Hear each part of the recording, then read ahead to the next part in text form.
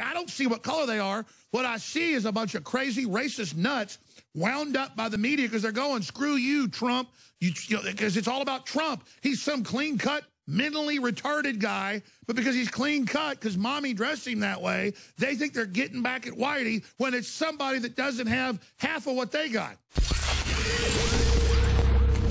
If you are receiving this transmission, you are the resistance.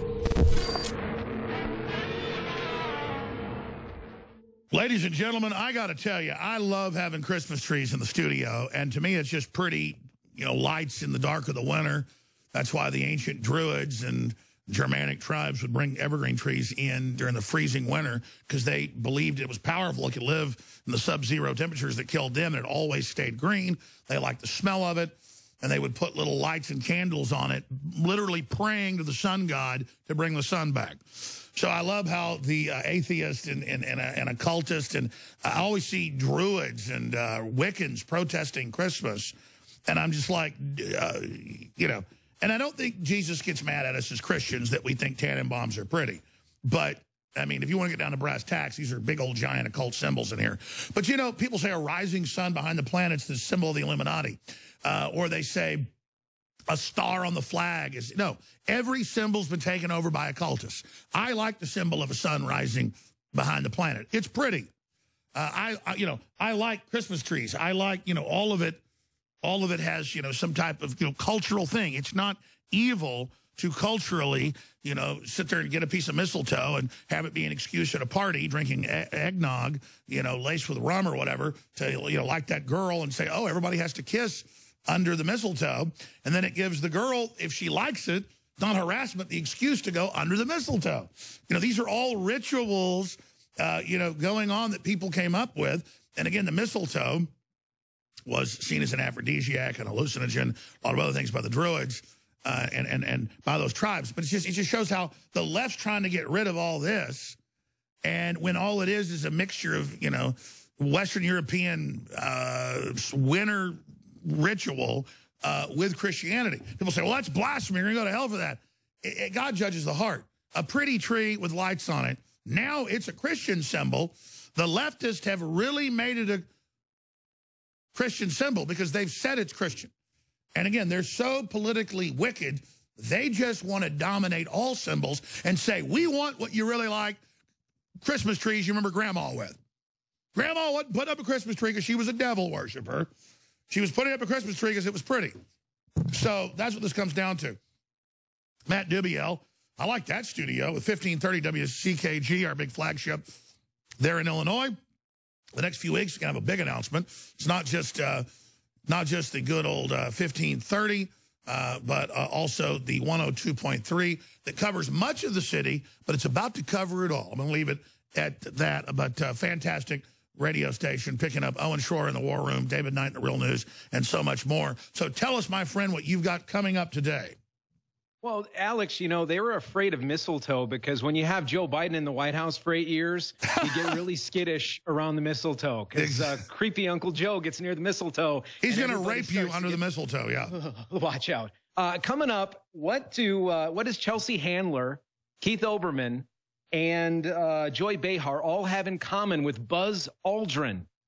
That's one of the things I'm excited to talk about. And as you know, the social media channels are abuzz today with anti-bullying cries for a young guy in the heels of a verdict in Chicago where somebody actually physically harmed a human being in a hate crime, pled guilty, and wasn't convicted or was convicted but wasn't punished at all. Oh, by the way, we have that footage. We have that footage bleeped out. I meant to lead the show with that, but there was another Islamic terror attack. They said we were liars last year when this happened. You reported on it here. They said it's fake. They're not torturing that white guy, cutting part of his scalp out, saying we're going to kill you. He has the mind of a 4-year-old autistic man. And, of course, they did, and the judge said, hey, they're black, he's white, I'm letting you go. Just like, hey, you shoot a white woman, Kate Stanley in the back, we're not just going to not send you to jail or give you a manslaughter for this. If you try to have a march for her, we're going to have Antifa come out and physically attack you. I can't even watch that video. Even just you showing me the clip of the video just now It's one of the most disgusting things I've ever seen. And what I see are people hurting people. I didn't even really go to when it first happened. Exactly. If I saw 6 white people with a black guy tied up, beating him up, I would get pissed and I'd be ashamed. What makes it worse is, imagine it was a mentally retarded black man or white guy. Exactly. I don't see what color they are. What I see is a bunch of crazy racist nuts wound up by the media because they're going, screw you, Trump, because it's all about Trump. He's some clean-cut, mentally retarded guy, but because he's clean-cut, because mommy dressed him that way, they think they're getting back at Whitey when it's somebody that doesn't have half of what they got. This poor little boy was tortured by other people. I don't know how other people can do that to people. And when that happens, and when judges see that, I tweeted out the judge's name, not for retribution or anything, but people need to know. Yeah, we've got an article up on Infowars.com. Can one of you guys print that, or ladies print that for me, just so we have that in the next segment? Because I want to read. The judge said, "I don't think sending you folks to jail, I mean, that's the quote, for doing this, it will help you. So I'm just going to let you go, probation." And they banned her and the others from social media. That's, by the way, that's not a punishment. That is actually a service. It's a gift. Exactly. That is a gift. It's not a punishment. Those people need to be punished. How can they? Because this is kidnapping. They had the guy for much of a day, tortured him, kept saying, "We're going to kill you." I mean, let's just show the video for TV viewers, just his face. Because remember when they said it was fake? Remember? Yeah. Yeah. And he keeps. I mean, look at this. How old was he? He was a teenager. I don't think they gave his age. I suspect under 18. And it's horrible. I mean, it's just the most disgusting. And the young, racist, black, crazy people don't even know that. Why are you doing it live on the internet, idiots? You've got a retarded white kid torturing the hell out of him, and then you're putting it out on the internet. There's a real problem with what people are and aren't doing on the internet. And the opposite, the polar opposite of this to me is this recent, this flurry on Twitter with this young guy, Keaton, who was bullied. And I saw that video too. His mother put up a video. For people who haven't seen it, his mother put up a video. There's some kids that have been teasing him. He's got maybe a speech impediment or something going on. He's got a cleft lip. And I'm sad for him, but I wonder if daddy's around, because he needs to learn how to, I mean, I guess you go to jail now if you fight back. Exactly. So in my life, in my family, in the world that I'm growing up in, or that I grew up in, you don't air your grievances on social media first to get the world to rally around you in this victim mentality. You need to teach that young man how to defend himself, how to protect himself, how not to be a victim. And that seems to be lost in this world today. They don't teach it at school. Because they want victims, and it's the #1 story in the world, and I should have led the show with it. That's why I got a real talk show host like you here, Matt. By the way, Matt, we got to figure out a home for you every day here. So I want to launch more shows, and I think, teaming you up with one of the other guys, it would do you justice, because they're great, you're great. I think you're kind of a one-man show, and have any guests you want on, you need to pick your slot with us. No, I mean, I've known you like 8 years. You've been carrying the show. You've come down and visited me. We've been out to dinner, met some of your family, but you need to start hosting here. You need to just come on every day. No, I'm serious. When I listen to you, you do better talk radio than I do. You always cover the biggest stories, but always tie it into stuff that's important. You hijack the big story and then use it to wake people up about bigger issues. I mean, you're the man.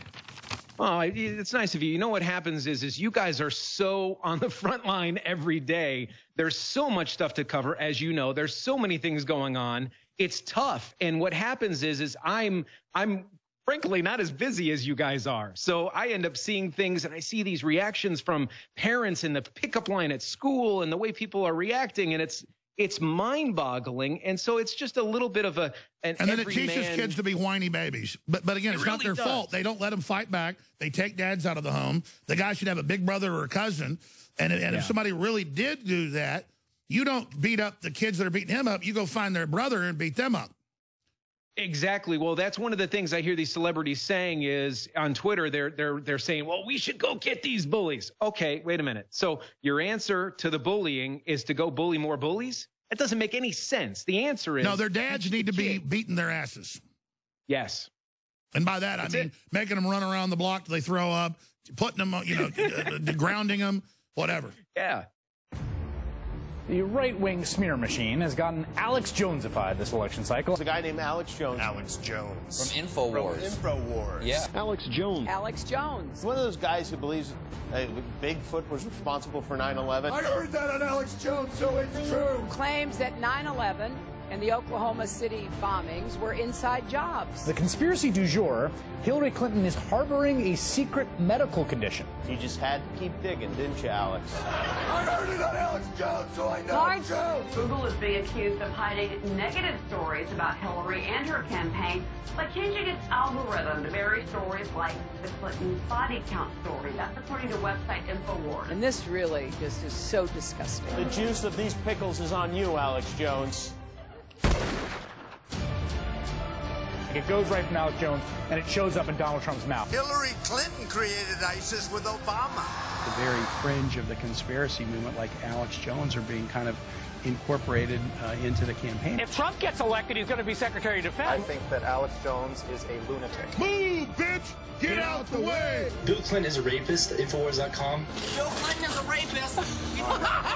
Bill Clinton is a rapist. Infowars.com. Infowars.com. Bill Clinton's a rapist. The New World Order sends its regards. If you are receiving this transmission, you are the resistance. It's Alex Jones. I'm coming to you from deep in the heart of Texas, the ATX.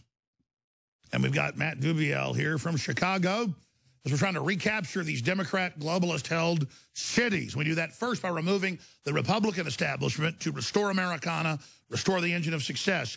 Here's the article I was mentioning earlier. We just tuned in. Torture of disabled white teen released on probation. Don't mess this up, says the judge. And then you see the folks that kidnapped the mentally retarded guy, tortured him, cut part of his scalp off, kept telling him, we're going to kill you. I mean, this is kidnapping, aggravated with weapons, torturing him, bodily harm, menacing. And you know what? No jail time, baby. No, I mean, it just goes on for hour after hour. We're going to kill you, you white piece of garbage. And I'm not blaming all black people for this. But where is the media decrying it? They won't cover it except to say it was fake last year. That's why Matt Dubiel brought that up. And you see Kate Stanley shot in the back by an illegal alien who'd been deported 5 times. Most of the crime against Hispanics is usually by illegal aliens that come into their own neighborhood. So it's hurting Hispanics more than anybody. But this lady, white lady, gets shot in the back, and the jury could not convict him. Couldn't even give him manslaughter, which just means you did it accidentally. It's a you know, license to kill. This guy is 007 because they thought it would hand Trump a victory, which shows how the left is like a cult. That empowered everybody to get Kate's Law and all this. And it creates a backlash on Hispanic Americans that aren't connected to all these illegals and criminals and mental patients that are coming over the border. I mean, you can't go to Mexico and just stay there or be a criminal and do whatever you want. I mean, it's the same thing. Even though that's where people used to run, but you know, you had to hide out and not get in trouble and use a fake name. You didn't get deported, you know, some people like 40 times I've seen.